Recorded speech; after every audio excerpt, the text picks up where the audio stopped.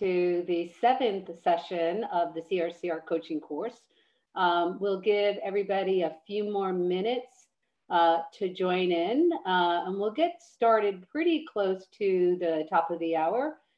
We have a lot of information in today's session that we'll want to get through. We will have one more session next week, and then we'll take a break for Thanksgiving, and then we'll come back and do a refresher course that following week, and then we're done. So those of you that have walked through the entire series with me, I thank you, and hopefully it's helping you prepare and focus on getting certified and obtaining your CRCR. So we're looking forward to seeing all those successful examinations and you're passing the courses. So, okay. Today we're going to be going over a few sections here. I think we're doing 4.1 through 4.5 today. So there's a lot of material in here. It gets into a lot of detail. Reminder, please make sure you're following along with respect to your e-learning on HFMA. Anthony is manning the chat for us right now. And so thank you, Anthony. As we have questions, please put them in the chat and we'll review them at the end of the session. We're going to ask everybody to stay off of audio and video for now because we are recording this. And if you haven't heard yet, this will be on the Florida YouTube chapter, HFMA chapter YouTube channel. So go out there, you can use this to refresh it, and you can certainly, for those that have missed them, trying to catch up, that should be all available. We get it up there within a day or two, usually. We will open it up for questions again at the end. So feel free at that point, if you want to join us on video and audio, I'm happy to have you, come in and we'll do live questioning as well. Okay. So today's section is cash posting and electronic remittance advice and fund transfers. In this sections, we're going to learn about internal controls, which are very important for both cash handling and posting. We're going to recognize what an electronic fund transfer is, or an EFT. And we're going to talk about the electronic remittance advices, or the ERAs. Cash handling opens the potential for fraudulent activities and requires controls to ensure the safeguarding of cash flow. These controls include the separation of cash handling procedures, where the same person who opens and endorses the check is not responsible for the deposit. The establishment of internal audits outside the involved department. The routine use of outside auditors to track cash flow, the routine reconciliation of daily cash against deposits, postings, and write-offs, and the use of multi-level authorizations for refund checks, write-off, and disbursements. Policies and procedures should segment responsibilities so that no one individual has the ability to post charges, payments, and write-offs without a balancing control. Large adjustments, write-offs, charge transfers, refunds should require a manager-level authorization. Some can even go up to the CFO or the CEO, depending on the dollar values. Many healthcare providers got a little smart and have eliminated mail payment delivery through the use of bank lockboxes. It not only improves security, but also expedites the deposit of funds. Many are also capable of providing the deposit details into a postable 835 ERA file, including patient cash.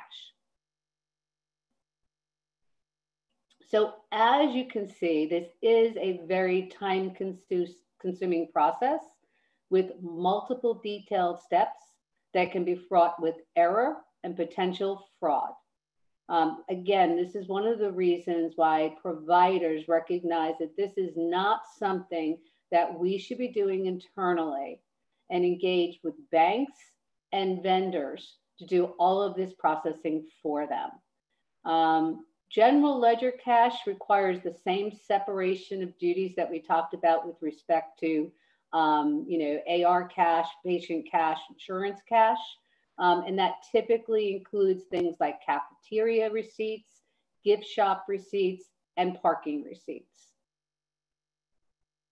So electronic fund transfer, or the EFT, is the electronic transfer of funds from payer to payee through the banking system. It is considered the fastest way to move money because it is possible to transfer funds between banks on the same day. Think kind of EFT as Venmo or Zelle in our world today, right? This is a network of money movement available to banks through the Federal Reserve System. So EFT balancing and controls. The use of EFT greatly simplifies cash balancing and controls since the cash is deposited directly into the provider's bank account. The bank informs the provider of the amount received and issues a deposit. The provider balances this to the electronic remittance advice received. The actual posting of the EFT dollars to the accounts receivable may be accomplished in a variety of methods, typically dedicated to on the receipt of either a paper remittance advice or an electronic remittance advice. Control logs must be maintained to ensure that all EFT deposits are posted to the patient accounting system in a timely manner. In addition to those controls, most providers require that no ERA, or electronic remittance advice, can be posted to the accounts receivable until it is matched and reconned to funds within the bank or the EFT to ensure appropriate accounting controls and reporting of the AR. So 835, standard HIPAA requirement here. It is used to send payments to healthcare providers. It's used to make it much easier to post things without staff taking a paper EOB and manually posting it, fraught with error.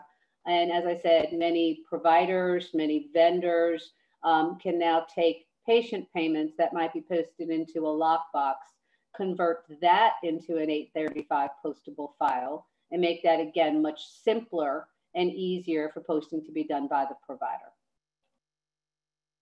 There are various levels of working with the 835 when providers deploy them. Level 1 is the electronic receipt of data only. So an ERA is received and the information is printed. I trying to not say, please, I hope people aren't still doing this anymore. The printout is then processed the same as a paper remittance advice. The advantage to that includes saving mail time for the remittances and a standard format for data entry. Level 2 is electronic receipt and electronic data entry. With this level, the electronic remittance is received. It's entered into the computer automatically or electronically, and it's viewed on a terminal. Data entry tasks are eliminated through the automated entry of the information, but there usually continues to be a manual matching of remittance information to an individual account and the recon of charges submitted to the amount paid. So there still is that need to do a manual matching of remittance information on the level 2 deployment of 835s. Level 3 takes advantage of more automation, electronic receipt, data entry, recon, posting, and closing. Here the ERA is received, entered in computer electronically.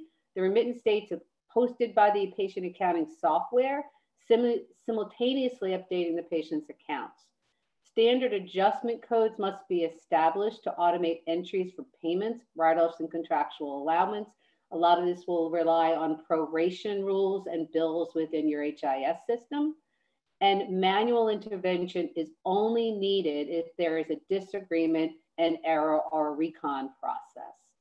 Where providers should be in the industry today is level 4, right? The total automation of receipt, data entry, payment posting, adjustment processing, matching to the EFT, and posting when the cash is in there. Not everybody has that capabilities. We understand it. That's why there are, banks that can offer this service to it and other capabilities to one, avoid a lot of duplication of efforts, manual efforts, and errors that can impact the accounts receivable. So some may only be able to do level 1, but we do hope that most are striving to get to level 4. So there are many components to each payer's remittance advice. They include the payment amount, information on zero payments, partial payments, contractual allowances, and patient deductible and co-payment responsibilities. Each transaction type must be balanced and controlled to ensure that incorrect payments are identified, incorrect contractual adjustments are identified, denials are identified, and the patient's account reflects the correct balance. So typically the following steps will ensure proper balancing and control of the ERA. So downloading the ERA, review the payment amounts with the EFT payment amount, process against any system filters to identify items that require manual view, such as posted contractual adjustments does not match actual payer contractual adjustments. Anybody that's done cash posting knows that the word take back is something that we never want to hear on ERA, because take backs on the payer remittance advice absolutely causes issues with controls. Making sure that denials are posted appropriately and routed based on those CARC and RAR codes, any zero payments that are received, and any held claims that might be identified. After resolving any all and filtered exceptions, then automatic account posting should be executed.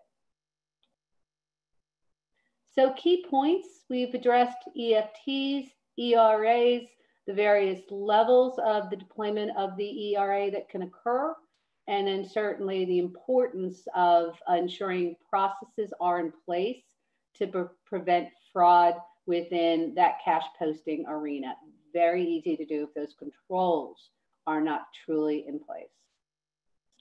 Okay, so our first polling question, what is an EFT? Give everybody a minute or so to look through that.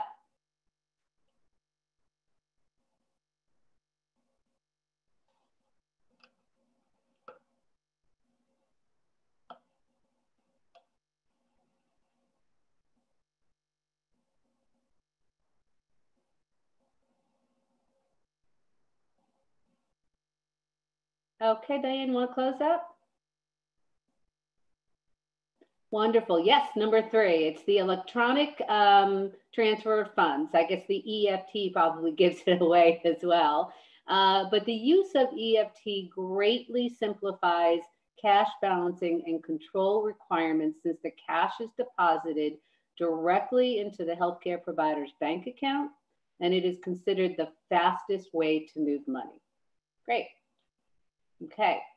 Credit balances. In this section, we're going to talk about credit balances, why it's important to identify them and the impact on the AR, and then how to resolve them and hopefully work on preventing them as well.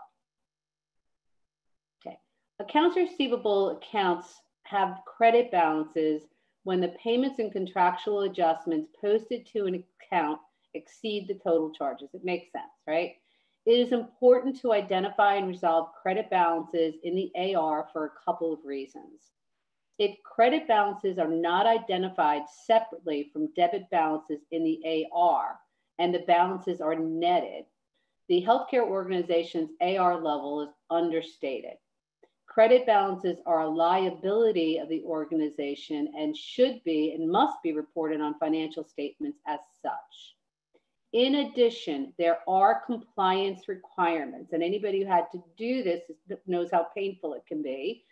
CMS requires that hospitals report all Medicare credit balance overpayments on a quarterly basis using Form CMS 838, which must be signed and attested to by an officer of the hospital, specifically the CFO or the CEO. Finally, states also have reporting requirements related to credit balance accounts. But again, anybody that had to do that CMS 838 knows it is an extremely painful process. Credit balances are created a number of ways. Surprisingly, a large number of credit balances are not the result of overpayments, but of posting errors that must be corrected in the patient accounting systems, issues with proration rules typically. Common factors also include billing and payment errors and hospital and payer system limitations. Allowance issues usually occur when there is a payer with multiple health plans and a patient was registered with the incorrect plan type. Therefore, the incorrect proration rule was applied, and then the actual payment from the payer was more than what we thought it would be. Think of a registered as an HMO, but it's actually a PPO. PPO payment may be higher, therefore I'm going to result in a credit balance. Large charge credits commonly originate from service departments that do not process charges within the organization's suspense days. Corrected claims will then have to be sent, significant rework on the patient accounting department. Duplicate payments happens when a provider rebills claims based on non-payment from the initial bill submission. This was a common practice in the industry. Providers should not just be rebilling when claims are not paid, and most payers do have edits to avoid paying duplicate claims, but if you don't get a duplicate payment, you're going to get a duplicate claim rejection. So neither one of those are good. More proper follow-up is needed than just rebilling claims willy-nilly. I know some providers would just, if not paid in 30 days, auto-submit another claim. That's not the solution to the problem. If accuracy is not focused on in creating estimates, then credit balances will occur and usually unhappy patients because they paid more upfront. Now, unfortunately, until we have real-time adjudication occurring, this will happen when benefits are checked and then a claim hits against it before yours does and you ask for more money. Providers have limited control over that, unfortunately, but making sure we use the word estimate is really why it's very important to state that. And then primary and secondary claims processing doesn't happen too often, but it happens when the COB is not coordinated correctly, or if the secondary is not aware of other coverage. But again, that's typically rare. Those payers are going to do everything they can not to pay you if they don't need to.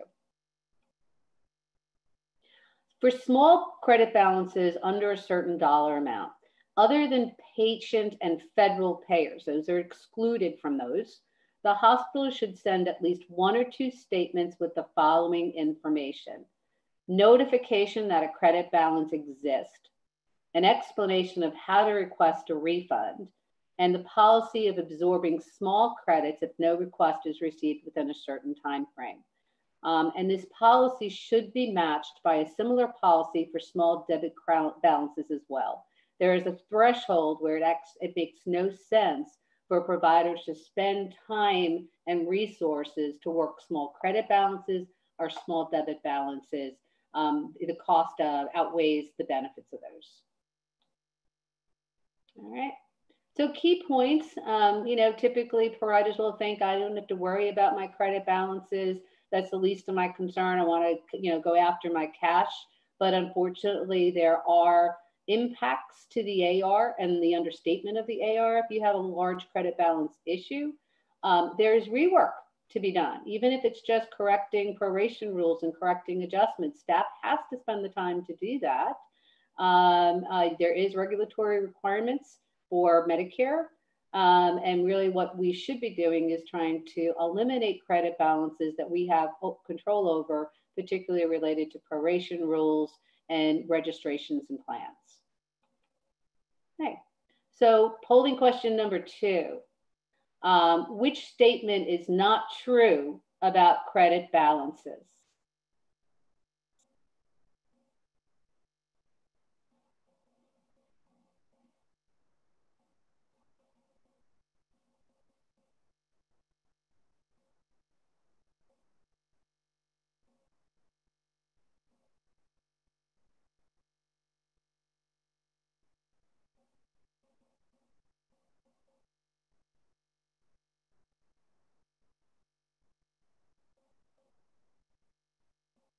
All right, Diane.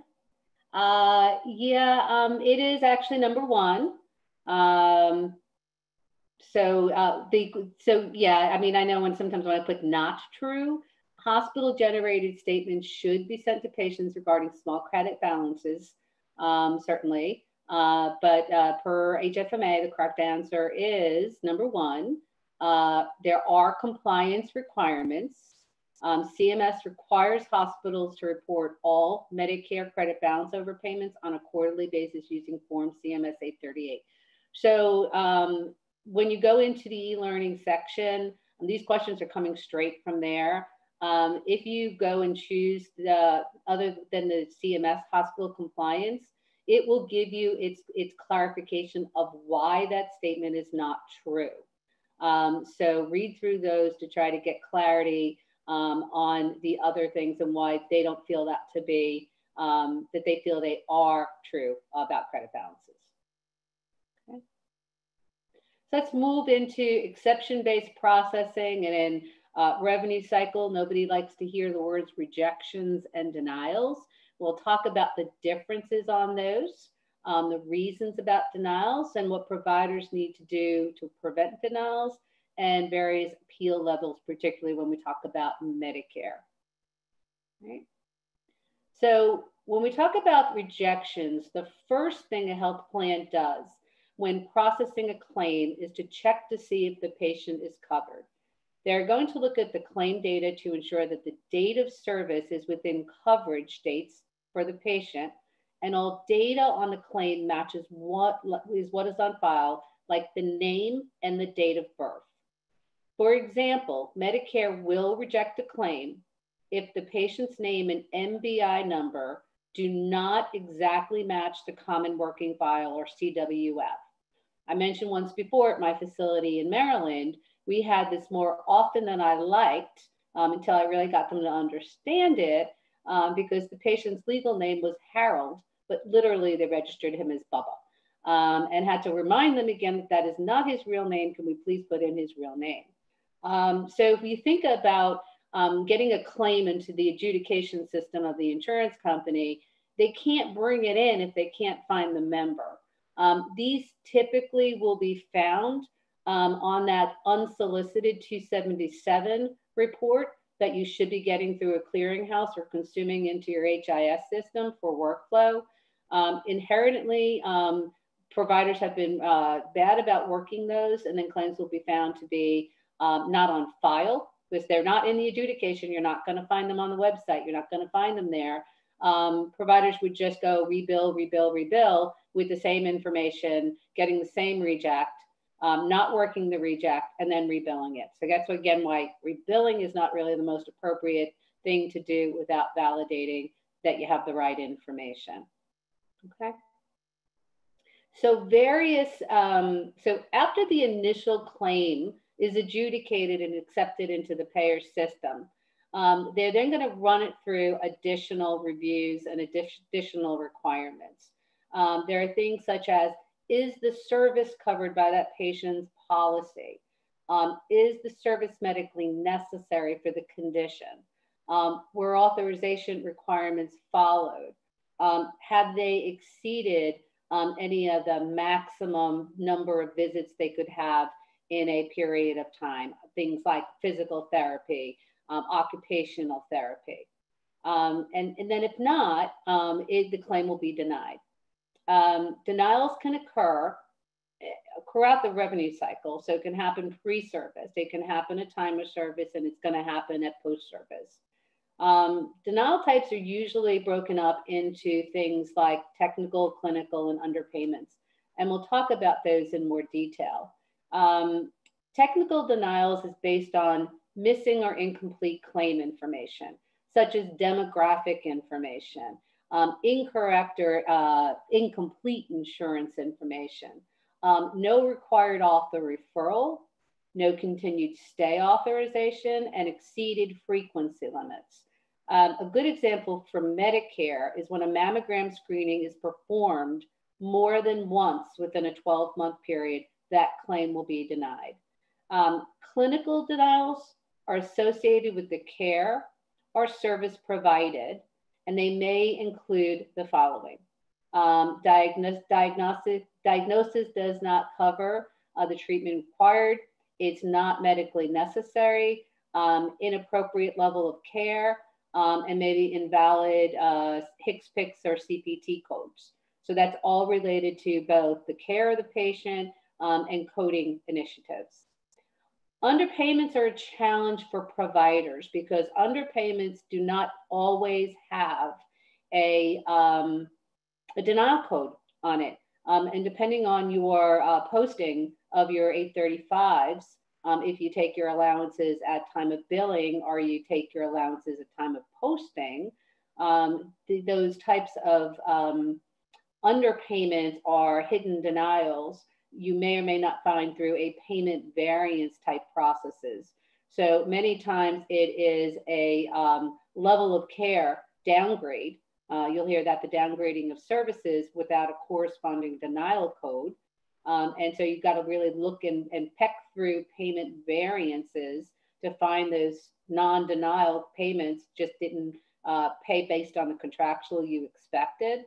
The problem with those types of payment variance solutions is, as we talked about credit balances, a lot of times contractual allowances can cause inappropriate debit allowances. And so they're working through contractual allowances that caused debit issues while they're trying to find the needle of the haystack to find those underpayments where most of the time they're not. This is where a lot of providers decide they'll bring it to a zero balance and they'll hire a contingency vendor that can come in and try to find additional cash and those underpayment reviews, zero balance reviews. So various outpatient denials, you can see what can happen when we're getting paid here, things like overlapping inpatient and outpatient claims. That remember that we've got that 3-day rule that outpatient claims within the 3-day window must be on an inpatient claim. There's got to be appropriate edits there. If not, sometimes both your inpatient and your outpatient claim get denied, or sometimes your outpatient claim gets paid, but then your inpatient claim gets denied, which is probably worth a lot more money. So patient accounting has the responsibility to identify and communicate claims denials to move to a strategy of where we all should be of denial prevention. They must understand, track, and trend the reasons for denials. But many providers recognize that there are so much impact by other departments, and they've created what we call Denial Prevention Task Force and other names like that, where they bring in all departments that have an impact on denials. They make them responsible for processes within their department that's causing accounts to get denied, and the additional rework that goes with it if it's not written off because you can't get it overturned. They are charged with looking at the data, getting to the root cause, improving performance, and prevent denials moving forward. I'll give you an example. We did create one of those when I was at university. We had a significant volume of denials for no authorization for outpatient radiology. Anybody who's managed those knows that those are very difficult, if not impossible, to appeal due to the contractual requirement you have to get that authorization. I had a financial clearance department. I was constantly hounding them about why are you not getting these authorizations. As we started looking at the details and looking at the accounts and getting into the root cause, we recognized that radiologists, and as it is absolutely happens, what is scheduled and what is authorized or financially cleared, there's add-on tests, there's changes in tests, etc. And we recognized that if we were notified immediately in the financial counseling department that the test has changed, if we notified the payer that same day as to why we changed the test, we were getting about 95% of them authorized that same day, resulting in a significant reduction in both initial denials that needed to be reworked and then timely filing the write-offs for the no authorization. So looking at root cause and working to process improve it is an absolute effort across the entire provider care continuum. Okay. Inpatient denials. We mentioned in a few sections about the 2 midnight rule and the basic obtuse nature of what physicians need to do with respect to, is it inpatient or is it outpatient? And so there are quite a lot of denials where we billed it as OBS, but it should have been inpatient, or it should have been OBS, but we billed it inpatient. Obviously, documentation does not support the medical necessity. Our care are not covered by medical documentation. Providers have had a significant drive in clinical documentation improvement initiatives to ensure that these types of denials don't happen. And certainly if the documentation does not support medical necessity, other lack of documentation can also impact DRG assignment because of no documentation on the comorbidities with the initial diagnosis and any other underlying issues like, say, diabetes. And then they do have other focused reviews. Admission notification, anybody who's had to do that knows that's a very manual process. Many providers are now moving to putting electronic capabilities in for auto notification, or using the ANSI EDI 278 transaction set to notify the payers through the EDI landscape. And then payers put in focused reviews on the use of OBS, was it appropriate, use of anesthesia, and other areas that can result in denials, and certainly requests for medical records and clinical documentation that can impact getting that cash in as quickly as we could.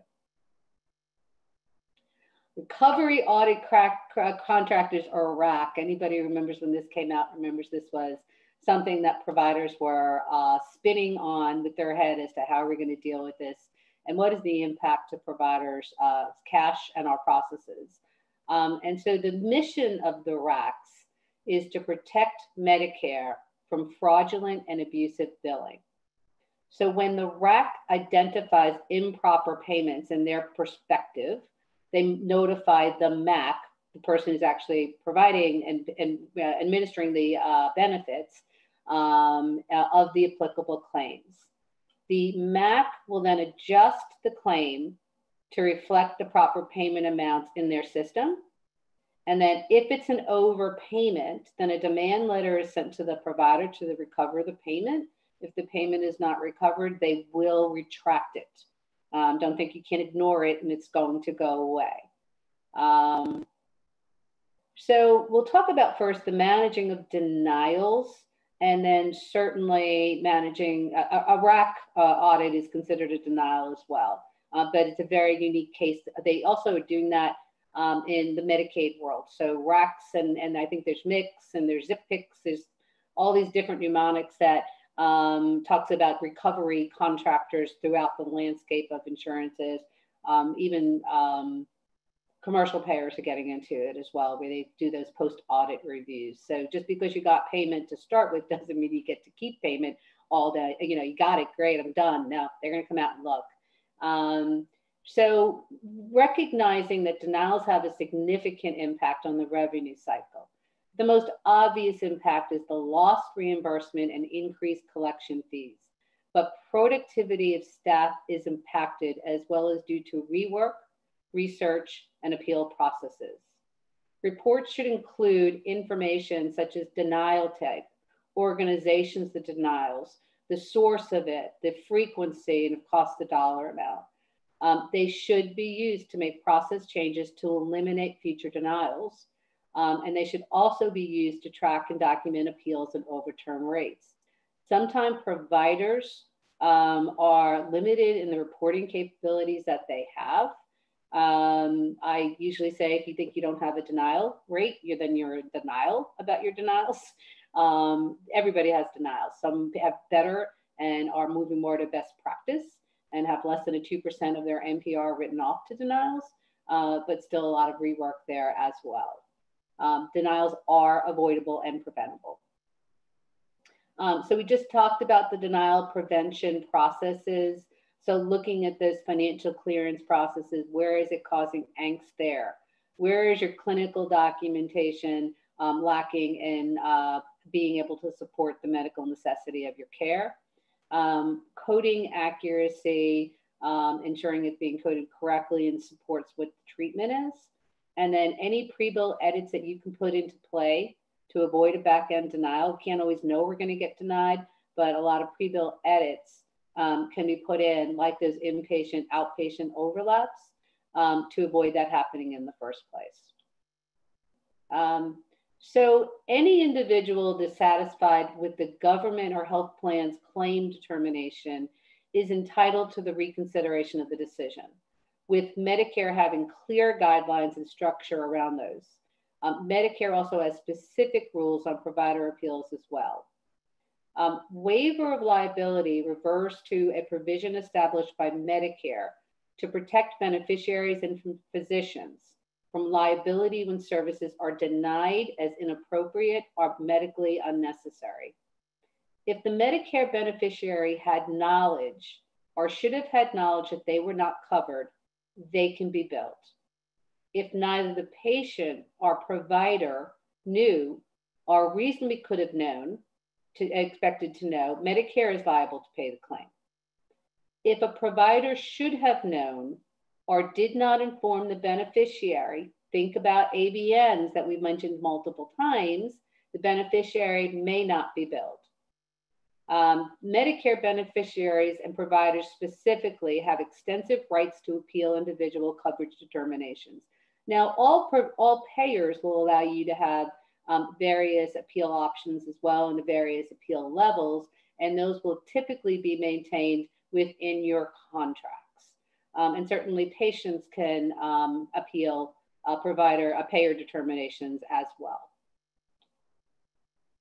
Specific to the Medicare appeal process, and then specifically for the RAC processes is where we'll see this, but you can do it for more than that. The first step is you go into redetermination, and that is at the MAC level. And then if that is denied, you then have the opportunity to go to the reconsideration level, which is a qualified independent contractor. A hearing before the ALJ is the third step that providers can take. You can get to, fourth step is the review by the Medicare Appeals Council. And then certainly the last and final step is a judicial review by a federal district court. I think, as you can imagine, most providers can't maintain this or manage this appropriately. Again, where a lot of vendors have come into play, those primarily with legal and healthcare backgrounds, where they'll take these processes for you and pursue these through the channels, particularly ones that have physician advisory services up front. If you get denied based on what their determination was, they'll take this on as part of those services. So certainly a lot of providers will do redetermination and reconsideration, but once it goes beyond there, they really usually don't have the capabilities to manage that internally. So non-government claim denials, again, the health insurance policy may give you guidance as to what the appeal timeframes are. But again, most of it's going to be in the contract terms, things like appeal timeframes, how many levels, what the timeliness is. That's a very important thing to know, as to, do I have 90 days? Do I have 120 days? Do I have 30 days to appeal it? And knowing what those are is very important. If you miss that timely filing of your appeal, you will not be successful, and there's usually no recourse at that point in time. And then contracts typically will state what is a non-appealable denial. Specific example would be authorization. If your contract says you must have authorization for these tests or for these services, or even vaguer than that, and you do not get authorization, those are very rarely appealable and overturned. And then certainly HIPAA requirements will be clearly identified in those appeal processes. Right. So key points, hopefully what you came away from there is the rework and the cost to the providers when claims are rejected, when claims are denied, because we didn't do what we needed to do upstream in the processes, is key to try to avoid moving forward, so that your cash and your margins can remain solid. So providers need to focus a significant amount of time on those denial prevention efforts. All right, we're going to move to the next polling question. Which option is not a type of denial? Again, not.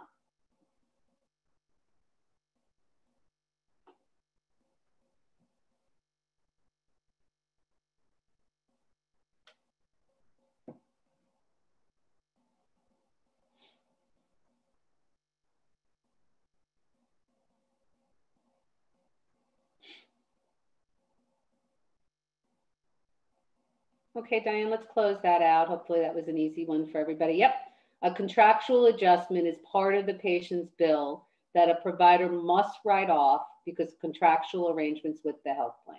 So try to throw an easy one there. Okay, I've got about 10 minutes to get through 2 more sections. So exception-based processing and not paid claims. We'll talk about follow-up procedures for unpaid claims and common account resolution procedures. So the clean claim payment cycle should be determined for all major health plans. And then that will determine what your follow-up activities should look at. So for example, if Medicare pays clean claims within 14 days and it's not received within the time frame and it's not on the FTP to back to the provider, then follow-up should begin and work queues should be set up so staff starts following it based on that time frame. Certainly, providers should make sure that they're looking at time and lag to when payments might get made. So if it's a 3-day payment window for you to actually get an ERA, post it, and alleviate the AR, then you don't really want to make it day 15 because they may be touching claims that were actually paid that you don't want them to do. So staff has to look at really what their days are going to be. Electronic follow-up methods, again, we mentioned before, don't just go rebill claims automatically. It's going to cause you more pain and rework down the line. So many payers now have their claim status on their website. You can use solicited 276s, 277s to try to get the status of a claim. It'll give you some information. Many payers have moved their data more into their website. So logging in, checking the claim status is an option. And many of our providers are now automating that using technology to go out, eliminating the staff from doing it, going out, getting the claim status and bringing that back in to drive exception-based workflow. As we said, the clearinghouse will have the solicited 276s, 277s to drive workflow from those capabilities. And then certainly working the Medicare Common Working File or the FIS system and working your return to provider claims is key to effective Medicare follow-up. If you don't stay on top of your TB 9997, which has your rejected claims for Medicare, your Medicare cash is going to be significantly impacted. So prioritizing it, certainly what is my priority? Am I going to work by dollar value? Am I setting my staff up by payer plan level? Am I going to, what is my WIP, right? What is my work in progress? And how do I balance load my staff against my WIP? Obviously knowing what your payment turnaround is and understanding I should not work Medicare claims or Medicaid claims maybe till day 30 because their adjudication cycle for Medicaid and Medicaid Advantage plans are very low, right? So understanding that don't follow up on a claim until it makes sense. Try to find those claims too. If you can get rid of those claims that are paid, if you can accelerate your denied claims, if those that are pending, nobody touches those. And then I can actually bring up my problem claims sooner, which those that are not on file at the payer website, not found. Those are my problem claims. Those are the ones I need to know about, but finding that is like a needle in a haystack. So, finding effective methodology to avoid unproductive touches. I remember looking at what my staff would be doing. And 85% of the work that they did was their statement and their activity was checked payer website, claim on file, up for payment. That's an extremely unproductive touch. They didn't need to do anything to bring in the cash. I needed them to work on the other cases that they weren't getting to, not the ones that were going to get paid. We've come a long way since I was managing revenue cycle. So really, we need to be effective. We have to be smart about the activity that we have. Liability players, the claims must include the occurrence and value codes, identifying the claim as an accident. Remember, premise accidents do not apply for within their own home. It's only if somebody comes to your home and gets hurt. If you get hurt in your own home, it goes under the medical coverage. Medicare allows providers to submit liability claims after a 120-day period, but the provider must cancel the claim against the liability payer, as Medicare will then go after the liability payer directly. And then liens is our claim against real or personal property that secures payment of a debt or performance of some other kind and gives the creditor the right to have their claims satisfied from the specific property, like a house, before the owner gets any payments. Type of liens include agreement, judicial, and statute. So key points, luckily there's a small section there. Effective AR management is important to ensure your staff is productive. And then when we didn't really talk about this, honestly, when can an unpaid clean third-party claim become the patient's responsibility? Most people don't do that because contractually you're not allowed to, maybe in a non-contract provider. Billing a patient just because your insurance didn't pay is probably not the most effective way to try to get your cash. You can notify the patient. And then again, the payment cycle. Okay, so polling question. Which option is not a lien type? And for some reason in this section, HFMA thought the not an option was the most appropriate way to ask questions, which is fine.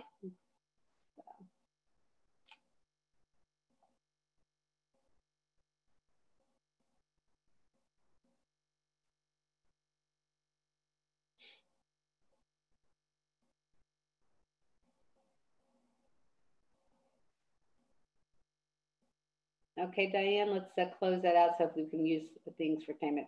Actually, no, the correct answer is subrogation. Subrogation is not a lien type, but instead a process used to pursue payment. Agreement, judicial, and statutory are all lien types that we talked about on the slide prior. So again, go into the HFMA e-learning and it'll tell you exactly why they believe that the correct answer is subrogation. All right, last section here today. We're going to talk about self-pay follow-up and the importance of patient balance billing after insurances. We're going to talk about the difference between bad debt and charity, and then the Medicare bad debt rules and their financial impact. So anything that includes a deductible typically, co-payment, co-insurance balances, non-covered services that you're allowed to bill your basic patients. So processed according to patient liability guidelines, as I mentioned, I don't see providers really doing this too much. It's not an effective management of insurance balances to try to bill your patients. You can notify them, you can call them, they may get involved, but simply pulling it down to patient balance and trying to pursue the patient for it to get them to get their insurance to pay it. It's probably the most effective, not the most effective way. Patients will get angry. Patients will just ignore the bill because they'll know they're not really liable. I think if you went legal, there would be some concerns as to why you didn't get the insurance to pay. So other avenues to pursue unpaid balances, particularly for payers that are difficult to work with and maneuver with, probably taking action against them through some course is better than trying to go after your patient. But the verbiage is out there. There are some contract and state or federal regulations that prohibit the provider from pursuing open insurance liabilities from the patient. Identifying and evaluating bad debt and charity cares are critical function in the overall management of the AR. Before writing it off to charity or bad debt, The hospital must establish policies, define appropriate criteria, and implement procedures for identifying, processing accounts, and monitoring compliance. Financial accounting and 501(r) regulations specify the various parts of this policy. A board-approved financial assistance policy is a fundamental requirement for correctly identifying charity and bad debt. So the fundamental differences between the differences, whether it's your propensity to pay or your ability to pay. And if I go to bad debt, I'm not qualified for charity. It just means I don't want to pay you. It doesn't mean that I can't pay you. I just don't want to pay you. Where financial assistance is, I don't have the ability to pay you. Determining the difference between this is key for providers, particularly under the 501(r) compliance and 990 reporting, and meeting their community benefit, particularly for for-profit providers. There are many factors of self-pay follow-up and account resolution. Many use the federal poverty guidelines as a mechanism for financial assistance. Some parties design guidelines that fit the needs of their community, the mission of their hospital, and their demographics. Before writing off an account, providers should ensure all third-party payments owed were received and document appropriate collection efforts were taken. Insurance receivables should not be classified as bad debt or charity. Cannot tell you how many times I have had that debate with people. A patient is eligible when the provider is provides documentation, usually includes tax return, employment checks, bank stubs, meets the income criteria. There's also presumptive financial assistance to reclassify bad debt to charity when data and scoring determines they would be eligible if they just applied. Catastrophic is from when patients have serious medical conditions. We take into consider their income, how much they could pay, and then we reduce the balances accordingly.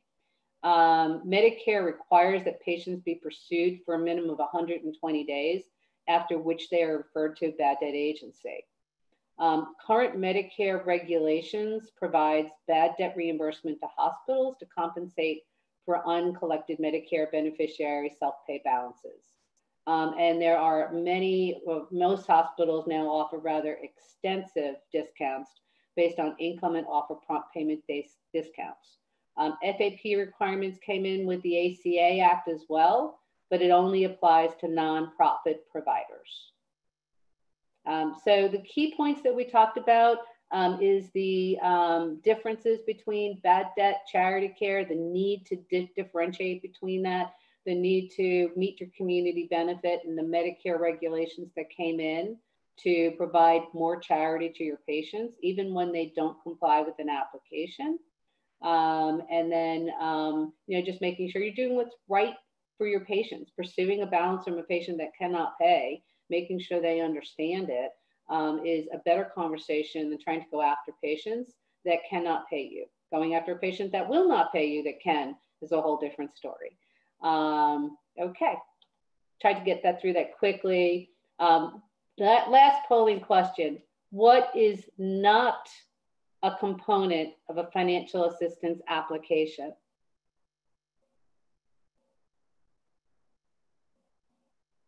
We'll give that a couple 30 seconds or so, and then we'll see if there's any questions and open it up for any live questions.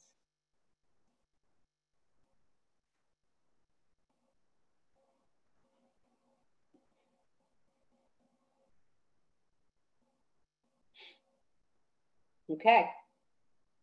Actually, mission statement is a component of FAP. The correct, and as is payment methods and installment arrangement guidelines. The registration record is not a component of an FAP. That's just the record of the accounts that they have. So mission statements, payment methods, et cetera, are all components of it. And this slide will clearly, I'm going to kind of go back here. Here's your financial assistance policies and those key elements, which includes the mission statement, payment methods, and installment arrangement guidelines. Registration record is not included in that. Okay. All right. So Anthony, that's it for, oh, one more, sorry. One more polling question. Which option does not have to be considered in self-pay follow-up guidelines?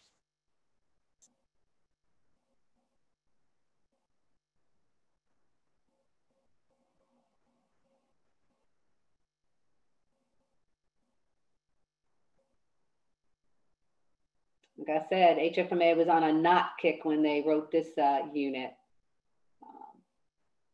So which option does not have to be considered in self-pay follow-up guidelines? And we'll close that up, Diane, and we'll move to any questions. Patient open balance billing, yep, you got it. It's not a factor of self-pay follow-up and account resolution, but when the account balance shifts to the patient, then processing is continued according to patient liability and follow-up guidelines. So I'm not seeing a lot of questions in the chat, but Anthony, any questions that are out there? And then anybody want to ask something live, feel free. Yeah, well, while we wait for some questions, encourage everyone that participating today to go ahead and turn on your camera and unmute your microphone if you can. And feel free to ask your question verbally or go ahead and put it in the chat and I can always read it off for you. While we wait, a quick couple of updates. We have some upcoming events. Diane, if you could help with those in the chat, the registration links, at least for the ones we have set up yet. On December 10th, we have our next Fund Committee and Education session and our holidays special. 2 education sessions and a holiday happy hour with a signature cocktail and mixology instructional kind of a Zoom session. Should be really great opportunities to donate to a good cause. Diane, if you could, again, if you could add that info to the chat so that everyone can go ahead and link there. And then registration is not quite open yet, but for those of you in the South Florida region, that's right. There's also a education webinar one-off on November 18th that is free to all. So please go ahead and register for that if you get a chance. And need those critical CEUs while we're all in this virtual environment. So yeah, again, for the South Florida crowd, December 17th, Three Sons Brewing Company on Dania Beach.